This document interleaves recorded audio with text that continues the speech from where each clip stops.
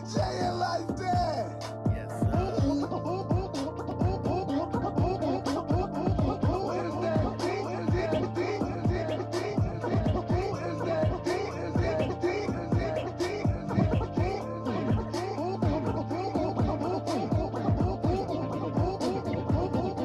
Yes, sir. Yes, sir. Who is that DJing like that? You guys should already know that it is my cousin, DJ Ryan Wolf, DJing like that. Well, I am back. Lockoutmen, that is me. Welcome to the Lockoutmen Podcast show. And I am here with another podcast interview for you guys tonight. I think it's tonight. It's nighttime. Yeah. You guys can't probably tell that it's nighttime, but you could probably tell it's nighttime. I am parked right in front of this livestock hauler. Well, he got cows in his trailer, I guess. I don't know. But anyway, yeah, kind of got off track there. Let me get back on the track. We have a young lady here. Yes, sir. Yes, sir. New driver, been driving for about 8 months. And she's here from Swift. We like to hold on right quick. Yeah, there we go. Got to get everything set. Don't laugh, y'all. And don't hate. Don't hate on the Swift driver. You know what I'm saying? There are some good Swift drivers out there. And I'm going to bet that this young lady is one of them. All right. We're going to talk to her, find out what her experience is with Swift and more. We would like to welcome Tiffany Hussle to the show. What's up, people? What's up? So, Tiffany, man, I came across your YouTube page by way of a subscriber. You know, they kind of sent me a video, and the video that they actually sent me was kind of a nasty video. my G was like, "Yo, check out this young lady. She's a driver, but she got this video called Clear a Stuffy Nose." And I clicked on it and I was like, "Nah, man. What persuaded you to make that particular video, man?" Well, honestly, like, I was just really, like, going through it with my sickness, and I was looking up ways to, like, unclog my nose, and, like, I wasn't finding anything. I was just like, okay. So I asked my grandma, like, is there a way I can unclog it? Like, she was like, well, basically told me about, like, what they used to do, like, back in the day. So I was like, all right, let me try this, but let me, like, tweak it a little bit. So grandma techniques. Grandma techniques. Yeah. Old school grandma techniques. I mean, the new school stuff that don't work, you can guarantee a grandma technique will. Yeah, so it was like 3 a.m. and I was just like going through it, and like my nose was running. I could not do anything about it. So I'm just like, okay, let me just try this thing. So I just started making the video, and then I was like, I'm gonna record this because I didn't find anything on YouTube about it. So I was just like, okay, let me just go ahead and make this video. So I made the video, no lie, like at 3 a.m. I got done, and literally, like, I swear I was like focusing on other videos, and I didn't even notice that this video had already hit 9,000 views in like a month. So I was just like, oh dang, like this is crazy. I didn't even notice, like YouTube didn't give me like no notification telling me anything. So I was just like, oh dang. Then next thing I know, like I just started promoting, because I really don't promote my videos like that on any of my social medias. So I just started promoting it more and more, and then it just started getting more. At first it was like 9,000, then it was at 12,000, then it was at 20,000. Then now the video was sitting at 41,000 Actually, it's on the road. Actually, it's 42,000 it hit today. 42,000 views. And I was like, 42, dang, like 42K. Yeah, you YouTube is funny. You know what I'm saying? YouTube is very funny. But if you make a video like something like that, it'll pretty much catch on. But if you make another video just talking about something simple, you ain't gonna get that many views on it. YouTube is a fickle thing. Tiffany Hussle, man, you came up with the name Tiffany Hussle. Where did you come up with that? Where did you come up with that name? Like literally everybody says like, you got that from Nipsey Hussle, and I'm like, I never even knew who that man was. I just literally always been like the hustler, and like, you know how T.I. has his own way. He has his own wave of like the hustle brand and stuff like that. But I was just like, I know it's another way that you can spell it, so I just started spelling it like that. And then once that happened, like people really think that's my real name. So like even when sometimes I go to like other places, they be like, oh, Tiffany Hussle. That's not really my real name.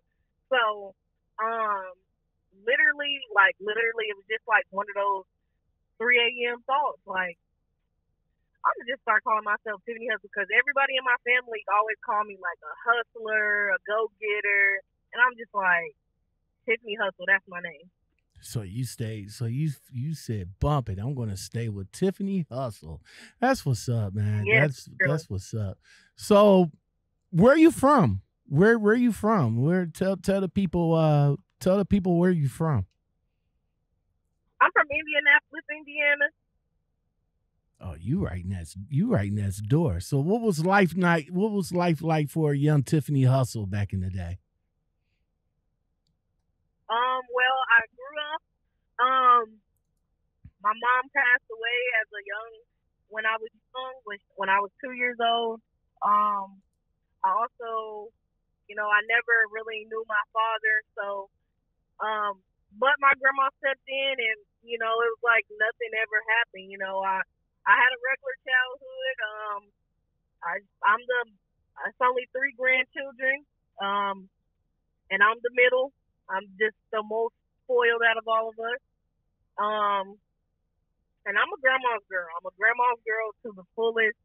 And yeah, I mean, I grew up in the same house, still live in the same house that I've always lived in as a child. And yeah, I mean, well, first let me pretty much let me send my condolences out to you for your moms and everything.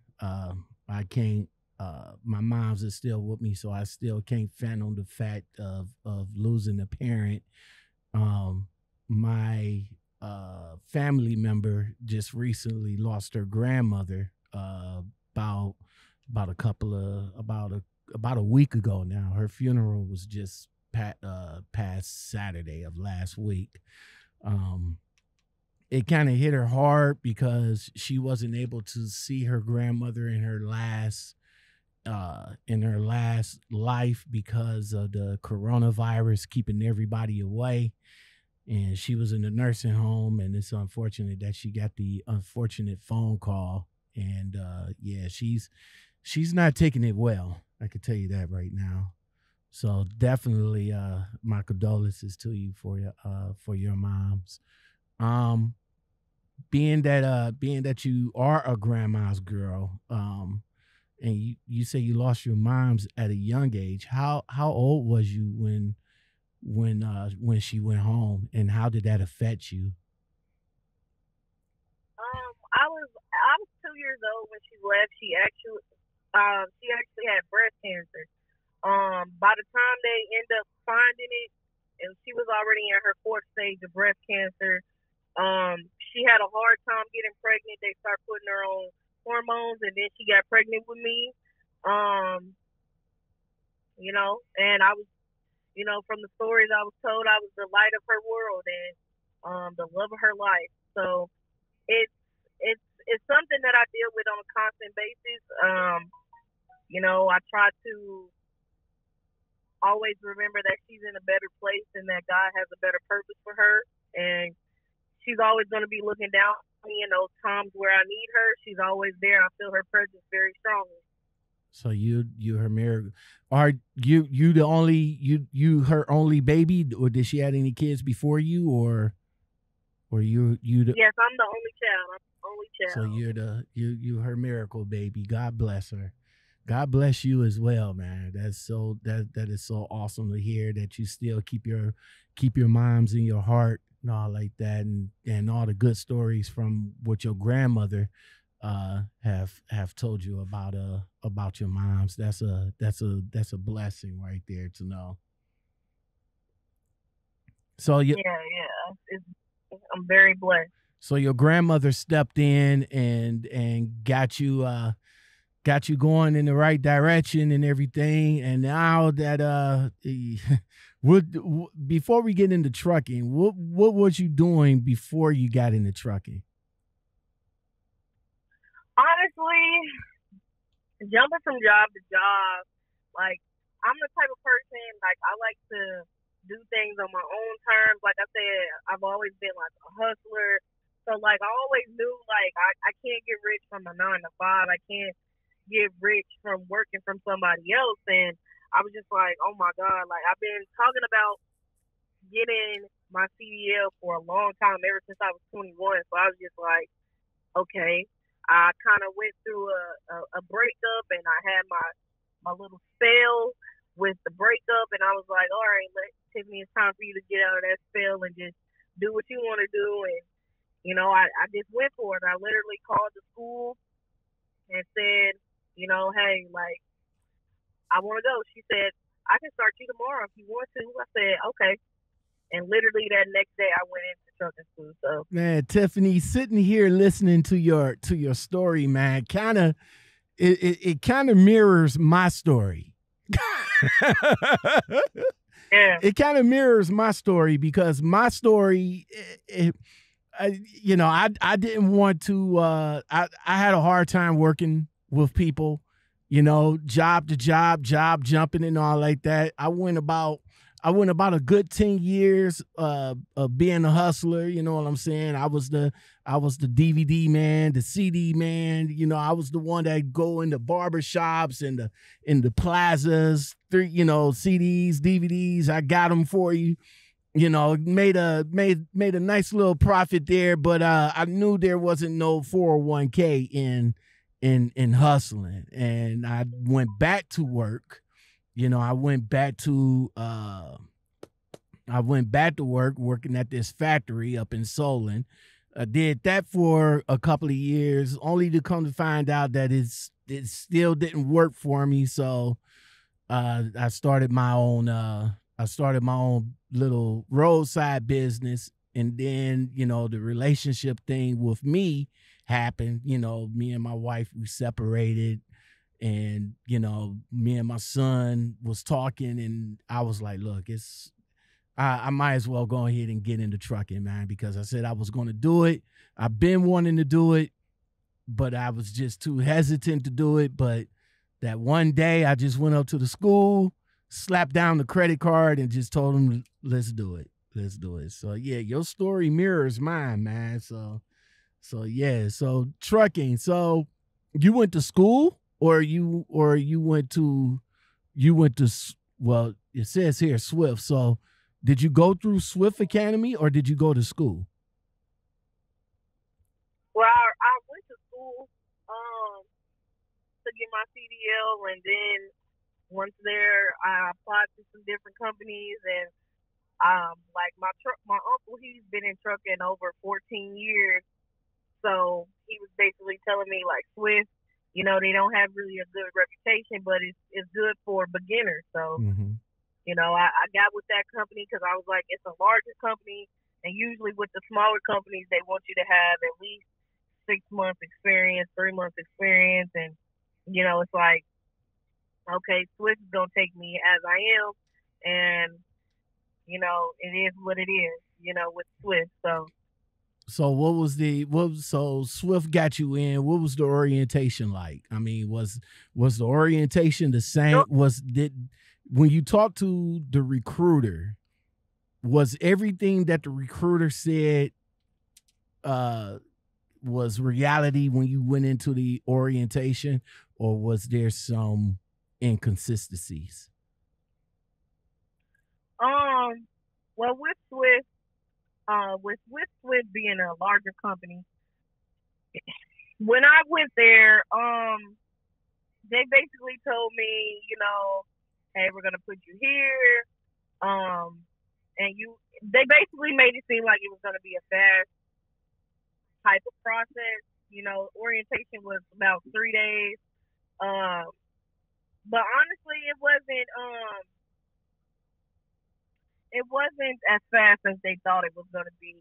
The orientation, got out of orientation. They ended up sending me back home because all of my paperwork was not put through, and I'm like, why isn't any of my paperwork put through?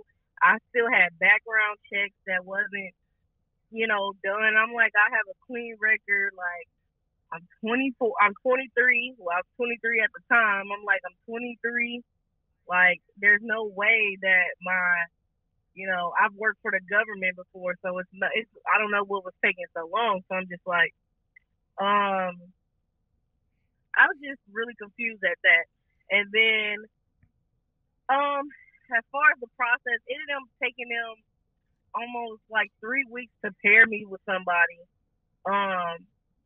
No, they weren't good at communicating as well. Like, they're very unorganized when it comes to that.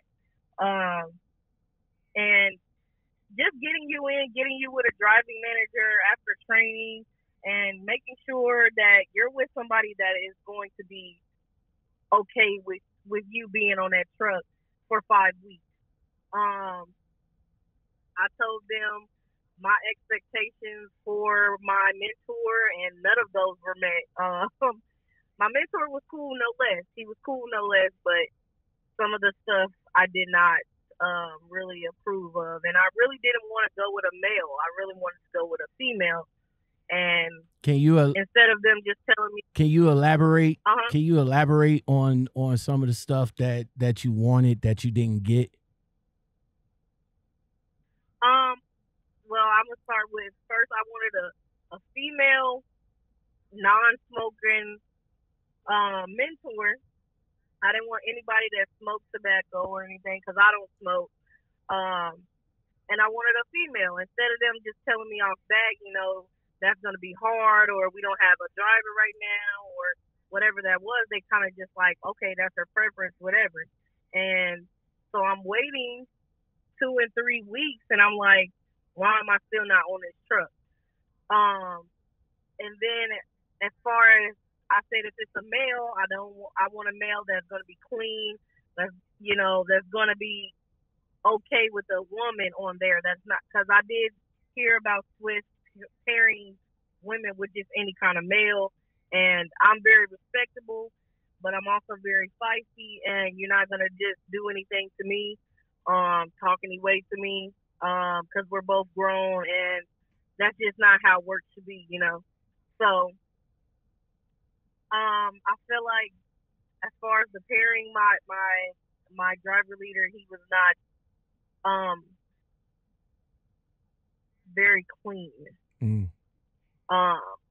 was very knowledgeable, though. He was very knowledgeable, but he wasn't clean. He did not make me do. I say he wasn't clean. Sound like my driver trainer at the time. He wasn't a clean dude either. He wasn't a clean dude either. But I guess we had to take what we could get in order to get our experience at the time, man. And this is crazy. Yeah. So so you rocked out fully with the guy, or did you change to go with another trainer? Was there trouble in paradise when you was on this truck, or no? No, literally. Another thing is he went home a lot. So that also made my time longer. I originally was on the truck five 5 weeks when I really only was supposed to be on the truck 3 weeks top. But he went home a lot, so that was kind of aggravating. I did not drop a driver. I did not drop my mentor because I did not want to be on another person's truck any longer. I didn't want to have to get to know and deal with another person. I was just like, let me just thug this out. Once I get off this truck, I'll be by myself, and then that's just what it is, you know? Okay. So I definitely just thugged it out. I mean, like I said, the times where he went home, that was my break for him. And, you know, it was just like, hey, I'm off the truck. I'm coming home for the weekend, and I'll be home for the weekend. Or I'll come home for Christmas or whatever, and then, you know, I'll just be home. Like I said, no less he was nice or whatever. I actually had to spend my birthday on the truck, so it was no coming home for that. But he was very nice. He was very nice, but it was just, you know, I wouldn't say trouble in paradise, but he was kind of aggravating at times. Okay. But like I said, I'm an adult. I'm able to speak to you and let you know without, you know, causing tension or friction on the truck, because it is a small place for two people. So what was your inspirations for getting into trucking? Like, I mean, what inspired you to just get into trucking?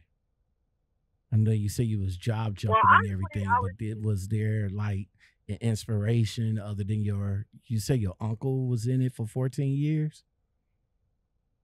Yeah, my uncle, he still drives to this day. But with me, I feel that the reason I was more inspired to truck because I was just like, all right, I'm 23. Where do I want to be in the next year or two? Like, what's the quickest way for me to make the most money? Because I was like, I have to go back to college in order to make at least $60K a year. I'm like, do I really want to do that? I'm like, no. I'm like, okay, what can I do right now to get me to that 60K a year? So I'm just like, okay. You know, to the average human being, like, with me, like, I used to go to college. So with me being in college and playing ball and doing all that extra stuff, I was just like, over it. Over going to school and over feeling like, dang, like 4 years is a long time. And then I was just watching my life basically pass by, and I'm just like, okay, trucking, I can get to that money easy. I don't have to worry about, you know, nobody looking over my shoulder, micromanaging me. It's more independence. It was the independence that attracted me to trucking, honestly. Okay. So now that you're in the truck, what was your first experience being behind the wheel of a truck by yourself? Well, honestly, like I said, if you guys watch my YouTube videos, you guys know that my first week on the truck was horrible. My first week on the truck by myself was horrible. I had to come back home to Indiana to move my car, and take it back to Indianapolis. So I had to move it from Indianapolis and take it to Gary. So, I end up coming back home, taking the Costco route to Costco in Indiana, and my truck ended up breaking down, and it was freezing. This was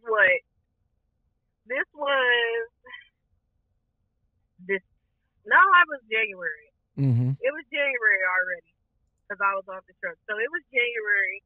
I was off the truck. I was off my mentor's truck. So, yeah, so it was about February. And, yeah, my first week was horrible. My truck broke down. They had to find me a new truck. So I had to end up staying in a hotel. Then I ended up getting my car, taking it to Indiana, and then once I got my car, I had to stay in another hotel close to my house. And then I was there for like 3 days. So I really wasn't making no money my first week. My first week was my lowest check. I think I made like $600 my first week by myself. Wow. And that was just, the $600 wasn't even me driving. It was just me being basically stuck. Yeah, they was giving you layover. They was giving you layover and breakdown. What happened? What was the matter with the truck? Okay, so when we had to pick our truck, I had originally picked a Kenworth, a 2017 Kenworth, but that Kenworth was shaking before I even got to drive it. Before I even drove it off the lot, it was just shaking so bad, so I was just like, nah, I gotta switch. Mm-hmm. So I ended up getting a 2018 International. And so that one ended up breaking down before I even got off of the truck. Wow. But I mean, before I even got out of the lot, it literally shut down at the stoplight. Man. So I was just like, they not taking care. They one. not taking care of their equipment. What's going on? I don't know if it's because the winter, so they turn off the trucks. But it's like I don't think they go and run them and drive them, around to, because it's winter. But they're in Chicago, so I was in Chicago. So they're in Chicago, and I'm just like, okay, what is going on? And so I'm just like, all right, well, I end up getting a 2019 International, and that one was fine. I took the load to Indiana. Boom, everything was fine. I turned my truck off after I drop off the load and get the other load to take back to Gary to get my car, and the truck would not start. So I'm just like, here I am, it's freezing cold, like it's hailing outside and the wind is blowing so bad. I'm just like, oh my goodness. So I'm calling dispatch like, hey, my truck broke down. They tell me to try this, turn the kill switch off, turn it back on, restart the truck, check to see if this is wrong, check to see if that's wrong. I could not figure out what was wrong with it. So I ended up getting a jump. It was fine. So as I'm sleeping in the truck overnight, the truck ended up cutting off. So the truck ended up cutting off, and now I'm freezing. Now, I don't have anything on this truck right now at this point. I don't have any covers. I don't have anything on this truck. So I'm literally in my coat, and I done took like 3-4 pair of socks. I done got a whole bunch of pair of pants. I done got sweaters on. How long did it take for breakdown to get somebody there? This sounds like you've been. Oh my goodness! This sounds like you've been hemmed up for a little bit. Yeah, literally overnight. I was like, what? Because the person had already and the truck was okay. Well, wait.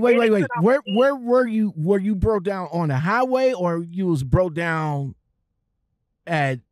No, I was broke down at the Costco store. So they couldn't get you an Uber to go over to a hotel or something like that. They had end up saying, well, actually the person at the front desk was not answering the phone. So I'm calling my family like, hey, can you come get me? I don't got no covers, no nothing. So my family ended up coming. Actually, no, my granny was actually asleep, and she did not end up answering the phone. And then my cousin, I don't know, she just didn't want to come get me for whatever reason. So I was just like, dang. So now I'm just literally on this truck freezing. Got gloves on. Nah, that's not cool. Everything. That's not cool, man. Nobody, not even your dispatcher, not even breakdown, couldn't even accommodate you to a hotel or something like that. No, like literally, I couldn't even sleep. It was so cold. Like I said, the dispatch overnight was not answering. So when literally it was like 6 o'clock in the morning, I'm blowing up driver leader because I got her personal cell. So I'm blowing her up like, hey, she's like, what's going on? I'm just like, hey, I've been in this truck. It's cold. Like, it's freezing. The truck done broke down again. Like, cause he had got it working in the heat and stuff was working, but it ended up stopping in the middle of me going to sleep. And so I was just like, I have no covers on this thing. I've been calling. Nobody's answering. Dispatch. I even called emergency breakdown. Nobody was answering. And then they basically was telling me, like, it's not life or death because they said I was next to a Costco. I'm like, Costco is closed. It's not 24 hours. Like, what are y'all talking about? They was like, well, see if you can go in the building. There's no one here in the building. How am I going in the building? Literally, like, and she was like, oh, this is crazy. Like, she was just like, oh, no, we're going to handle this right now. She basically, told the boss, because I was calling the boss, too. I was calling him. Like, I got his personal, I made sure that I got everybody's personal cell because I'm just like, man, I'm not about to be stranded. And something told me, like, Tiffany, don't take this load. Do not take this load. It's not time for you to go right now. This sounds like the load from hell. I mean, when I tell you, it was just so horrible. They could not find me a truck for a whole week. I had to stay in a hotel. I kept switching hotels, and then when I finally, like, luckily, I still was able to, like, have my car and stuff, and I was in my city, so I was just like, oh. So, are you still with Swift to this day? I stopped because of COVID, but I don't think I'm gonna go back. Okay, because I'm thinking, like, through all the issues, I knew that some people will probably want to power through to get their experience, but if you kept getting issues after issues after issues, then it might be time to, look for another home. You know what I'm saying? Yeah. So, like, that was just week one. That wasn't even everything else that I've been through. So you say you stopped driving. You stopped driving, period, because of COVID, or you just stopped driving for Swift because of COVID, because of the freight slowed down? Yeah, I done stopped, period, because of COVID. Like, right now I'm in my city. I have a 9 to 5, and I'm getting paid as much as I was when I was out on the road. And that's another thing. My pay was not adding up, and they kept trying to play me on the pay. It was like every time it was time to get paid, it's like, oh, I'm missing this. And then it's like, no, we paid you. No, you didn't. Like, I'm doing the math right now. Oh, okay, we'll put it on your next check. Then the next check comes, something else is missing. Yeah, I hate that. I really do. When I was working for U.S. Express. Yeah, then they try to say, like, it's your paperwork. No, it's not my paperwork. Yeah, I make sure I screenshot everything, and, like, no, you're not going to try to play me. All right. So now that you back doing the 9 to 5, do you miss it? You said that you're going to try and get back into it. So you have any idea of any company that you might be interested in going with? I don't really know what I want to do. I know I do want to drive. I do miss driving, but I don't think I want to drive a 53-foot no more. Okay. I don't think that's for me. Okay. It's just too stressful for me. Okay. Like, I feel like you should go to work and have fun. Like, I feel like Swift just kind of took the drive right out of you, huh? Yeah. Wow. That kind of popped the balloon right there. Damn it, man. Damn it, Swift. Oh man, damn it. I was gonna ask you what was gonna be your impact in the industry, man. Now that Swift just threw a monkey wrench in everything, you don't even have an impact. I'm really working on stuff. Because I'm really trying to get my dispatching stuff together. I really want to be like dispatching, doing office work. That's what my little majors in like office administration and just basically doing all that stuff. Like I feel like I can have my own business doing that without having all the stress of, like, oh, I have to do this and I have to be there at that time. And then that's another thing. Swift is so unorganized that if I had to be there, they would basically send me late loads, right? Mm-hmm. So a load could have already had been due, and then they would try to dock me for it being due when I just got on the load. So basically, okay, let's say like today is the 20th. So if the load was due if the load was due on the 19th and I just got it on the 20th, and then I don't get it, actually delivered until the 21st, they would try to dock me for the 19th when I just got the load on the 20th.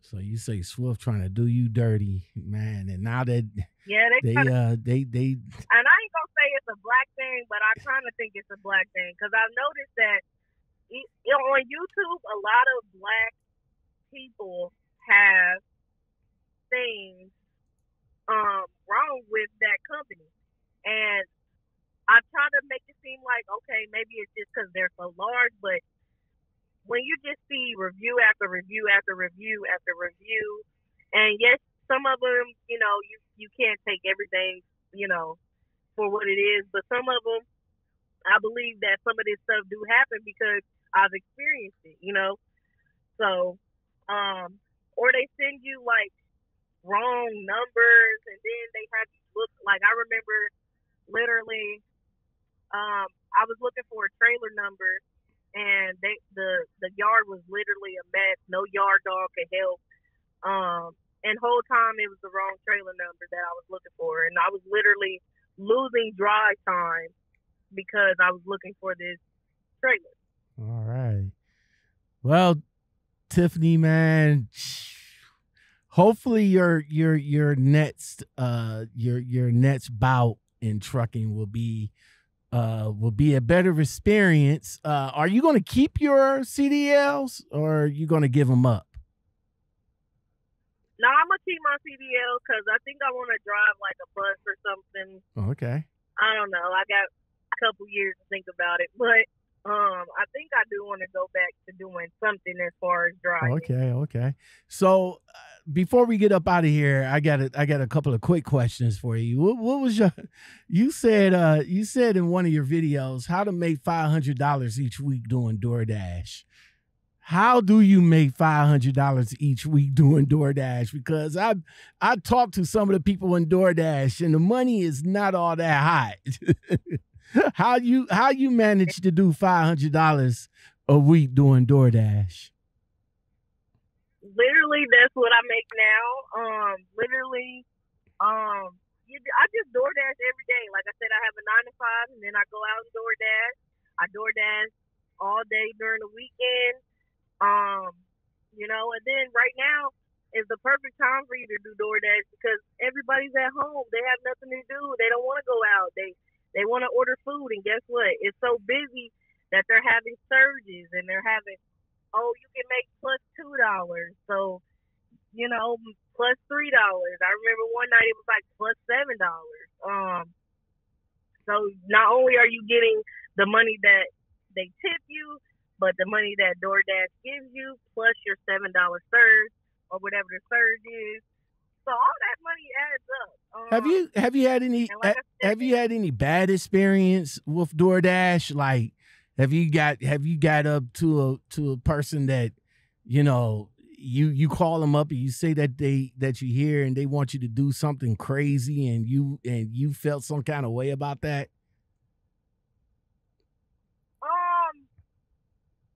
I haven't had a crazy experience like that, but I have had somebody literally, I dropped their food off to them and then they say that they never got their order. Like literally went upstairs, dropped the food off, and then I get a notification from DoorDash that I never dropped the food off. Wow. I think that's the most craziest thing. I mean, I've had somebody that was real drunk fall coming down the steps, and I just kind of left their food right there on the steps. That's about as crazy as it gets. But like I said, I try to, keep my distance from that type of stuff. Oh, wrong button. Hold on. There we go. Man. Well, Tiffany Hussle, thank you for coming on. Now we can hit that. There we go. Now we can hit that.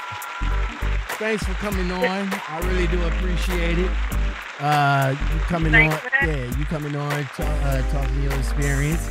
It's just unfortunate that Swift kind of like DoorDashed your feelings as far as trucking goes, man. It's kind of crazy. Let me ask you this. Do you have any advice for young females such as yourself that's coming into the game? You have any advice for them? Just to research the company, make sure that the numbers add up to what you're trying to do. And also, do not make yourself the doorknob. If they can, doormat. If they can walk all over you, they will. Okay, that's what's up. Have you had any? You didn't have no bad experience other than you didn't have no bad experience with any of the truckers out here that that try to push up on you or anything like that in the say like in the fuel stations and stuff like that. You know what I'm saying? You didn't experience anything like that, did you?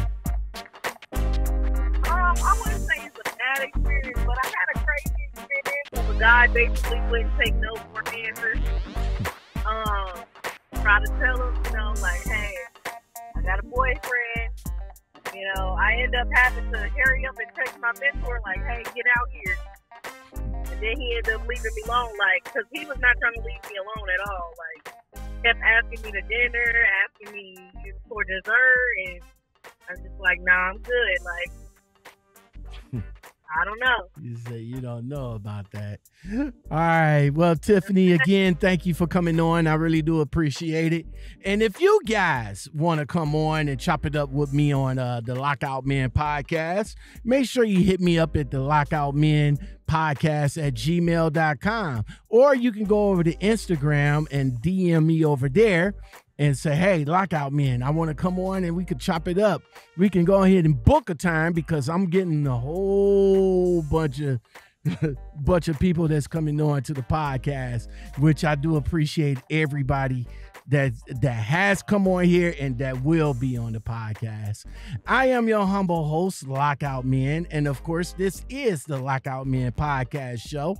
Special thanks to my special guest, Tiffany Hussle, y'all. I love that name. All right. Thank you. All right. So, Tiffany, you stay safe out there and all like that. I'm about to bring my cousin, DJ Ryan Wolf, in. Who is that? And he DJ will play us out.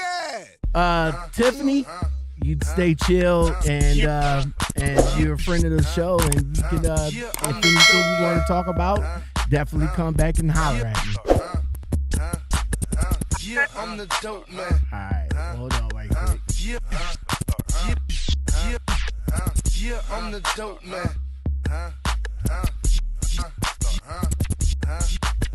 Yeah, I'm the dope man. Something like the bird man. Run out of town, 50 birds in my bird band.